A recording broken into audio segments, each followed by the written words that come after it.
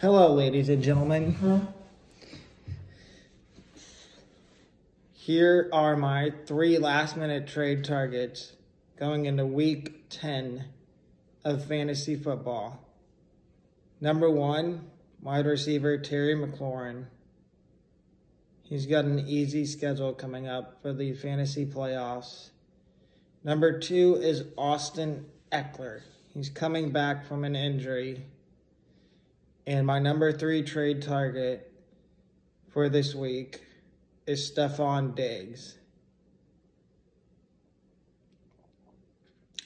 My sleeper for this week is wide receiver David Moore from the Seattle Seahawks. He had 4 catches for 73 yards and a touchdown last week. If you're desperate at wide receiver, I would think about picking him up and putting him in your flex. He'll get you 15 to 20 points this week. If you have any fantasy football questions, please feel free to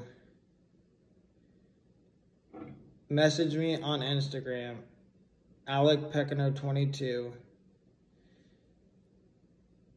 or leave your questions in the comments.